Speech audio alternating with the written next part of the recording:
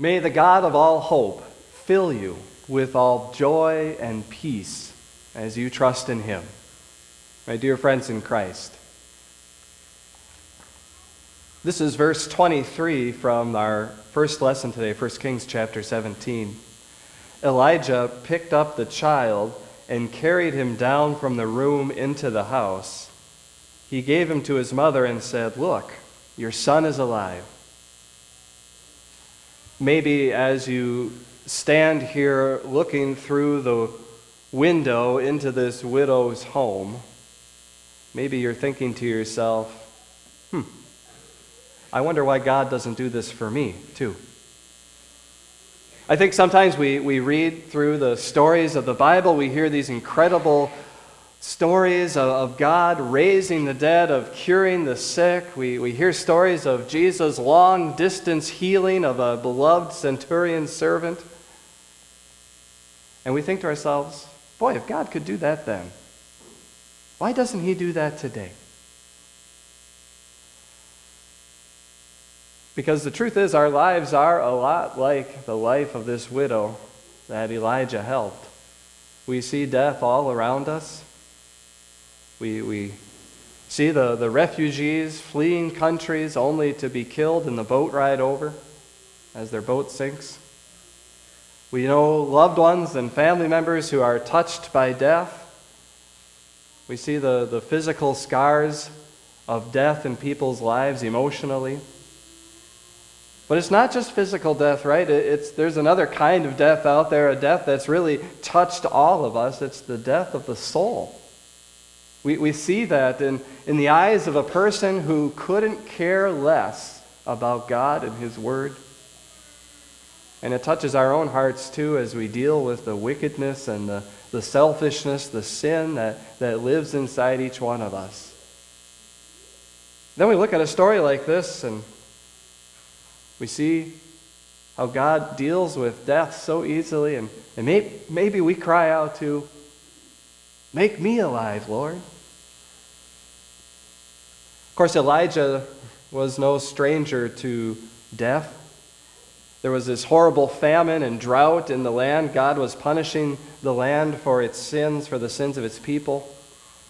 Elijah had been sent to a widow, a Gentile widow, a non-Jewish person.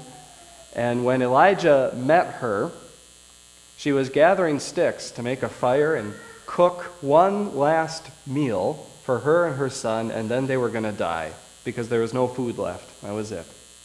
But Elijah came with a promise. He told her that God would take care of her, and that's exactly what happened. She and her son survived, and Elijah stayed with her. But then tragedy strikes again. The boy gets sick, and eventually he stops breathing, and he's dead.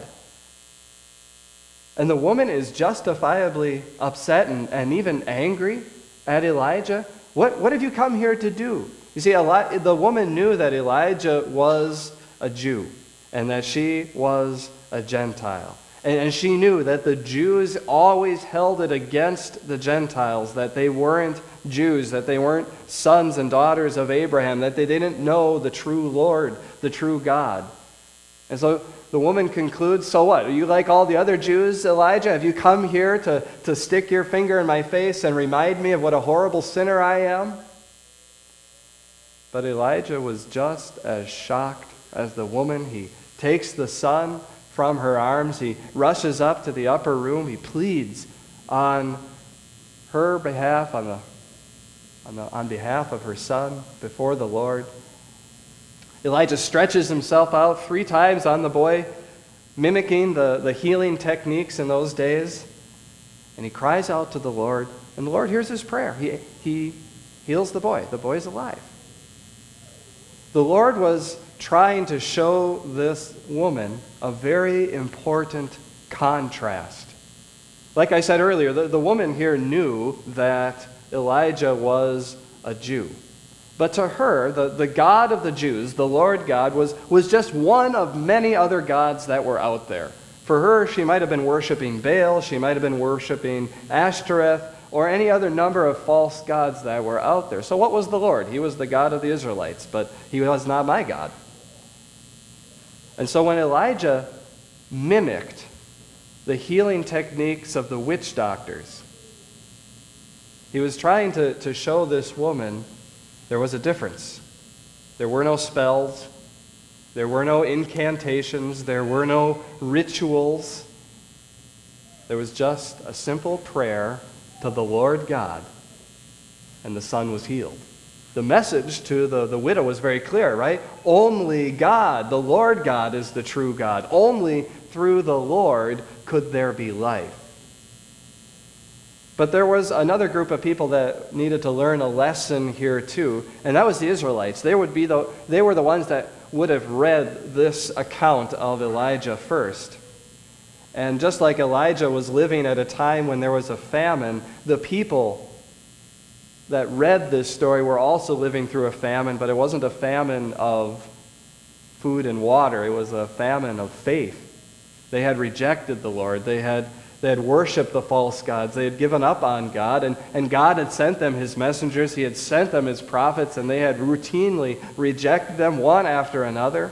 And so this story is really this sad sermon where God is showing the Israelites how he took one of their greatest prophets, Elijah, and sent him to a Gentile woman.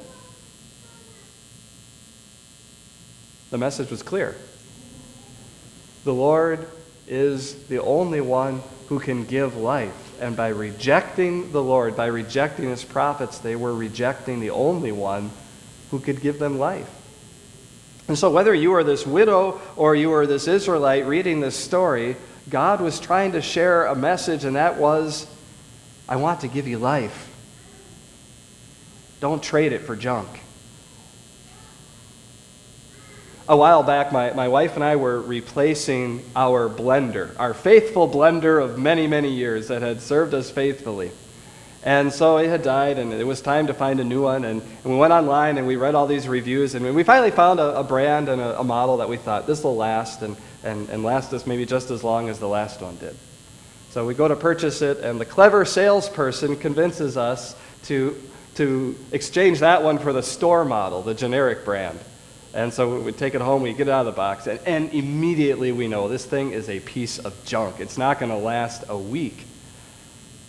So we traded it back and got the one that we had previously picked out. Why do we do that? Why do we exchange something that we know is good for something that's just worthless? Because we do it spiritually. Right? We take the life that God wants us to have, the good life, the life of peace and joy, and we exchange it for junk. We take the life of joy and happiness and peace that he would have us live, and we trade it in for a few moments of pleasure with a thing or another person. We take those relationships that God wants us to have with each other, those relationships of love, and we exchange them for junk relationships built on manipulation, on anger, on distrust, on selfishness, chips on the shoulder. We take the roles and the responsibilities that God has given us in our lives, whether it's parents or church members or employees, and we trade them in for laziness and for just getting out of it what I want to get out of it. Just working for retirement, just working for that paycheck, just trying to get what I need out of life. But that's not life, is it? It's certainly not the life that God wants us to have. In fact, it just leads to death. And so God lets us see that death. That's what happened to that widow, right? God had to bring her right to the edge of death and stare it in the face. She had to watch her son get sicker and sicker. Wonder how many nights she lost sleep, wondering if her son was going to get better. Did she think to herself, my God, in this God-forsaken land where there is no food, when there is no water, am I going to have to also deal with the death of my son? And what about you? Have you ever thought about death? You know why it happens?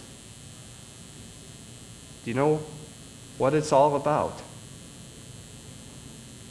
It would be good for us to wonder sometimes where we stand in relationship with God and what He demands from us.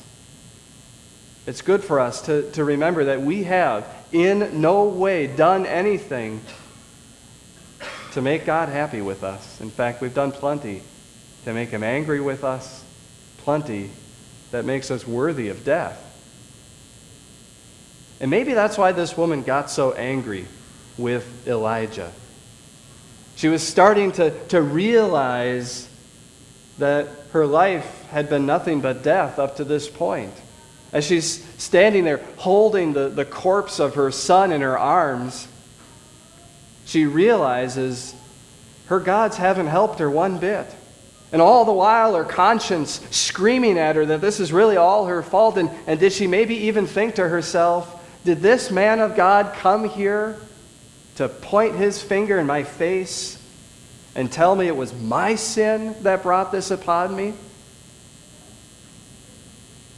And to remind me of what a lousy person I've been?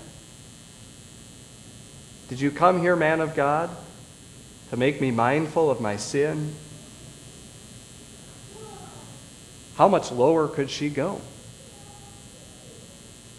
And what about you and me?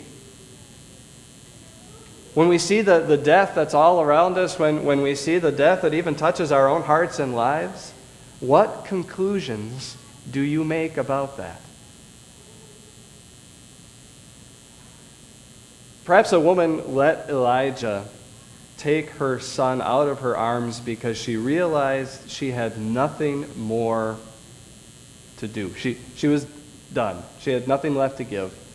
Her gods couldn't help her. That much was proven even by the famine.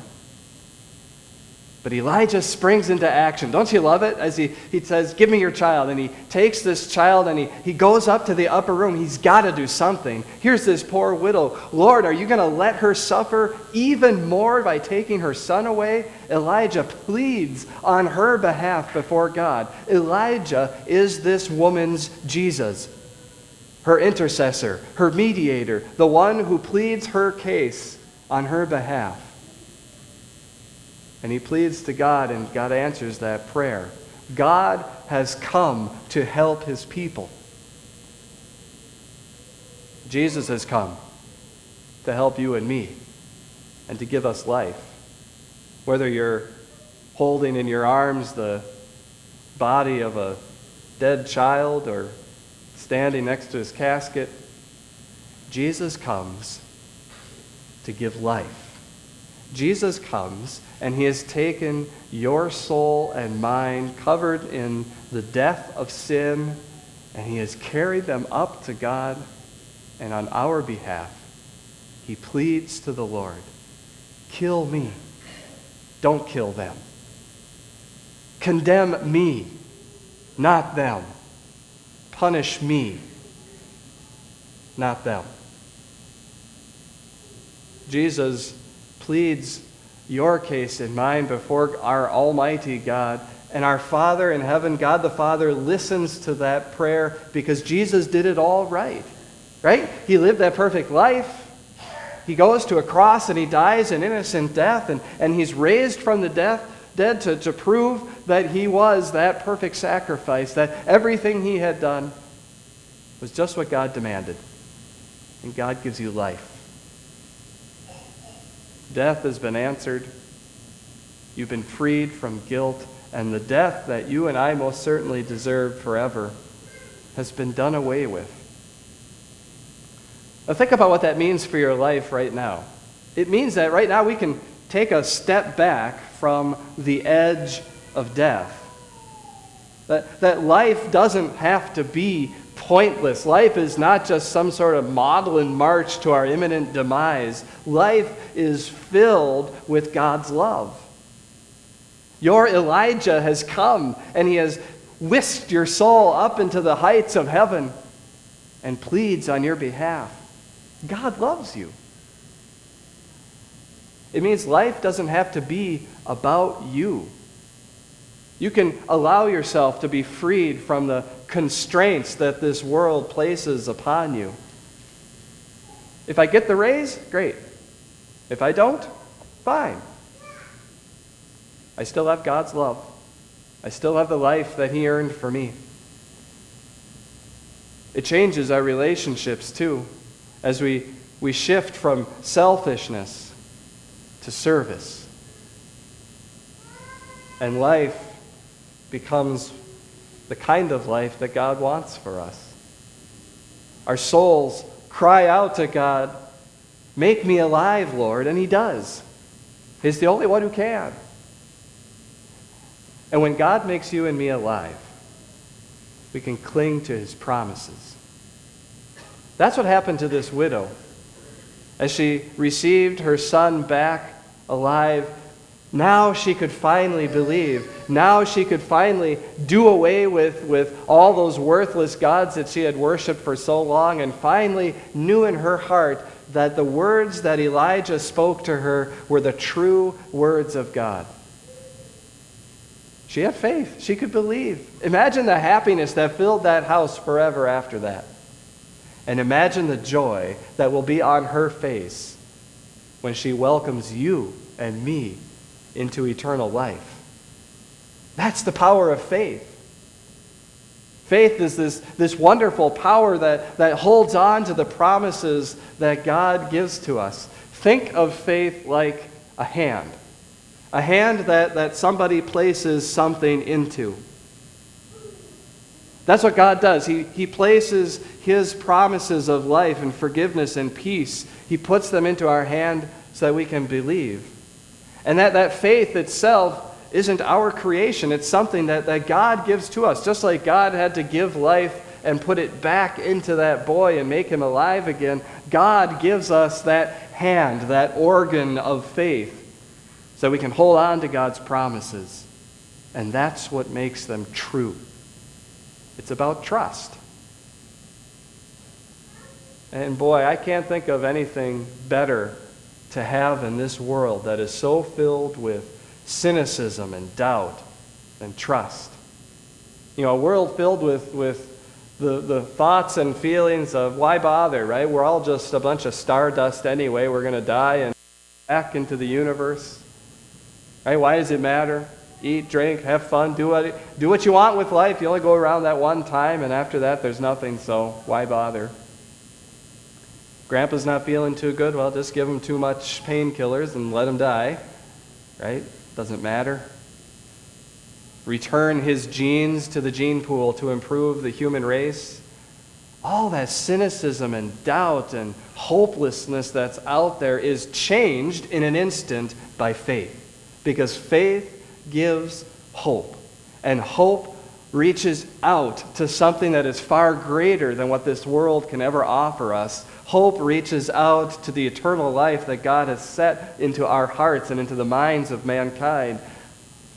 Hope gives us joy and peace now. It makes life worth living because we can believe. Our souls cry out, "Make me alive, Lord." And by His life, He gives us faith to believe. Of course, it does mean that we still have to face death. That's all around us. There's no doubt about it. We face the same sin and wickedness that's out there, and we face the same illness and sickness that robs us of life. We see the hurt and the pain that it causes. But God answers the prayer of the soul, "Make me alive, Lord," by giving us the life that only He can give to us, the life that gives us faith. Amen.